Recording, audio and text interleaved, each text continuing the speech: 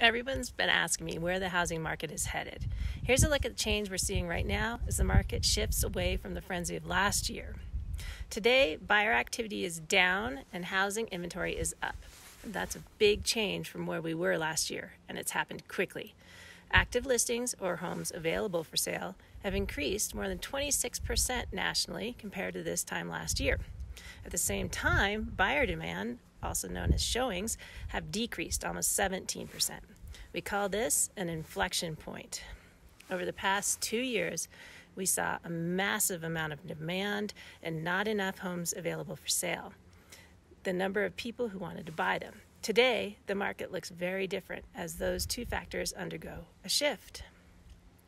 So, what's the bottom line? You need an expert on your side now more than ever. And I can help you understand what's happening in the housing market today and what that means for you and your plans going forward.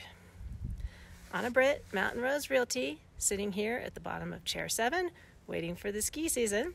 If you've got questions about the market today, give me a shout.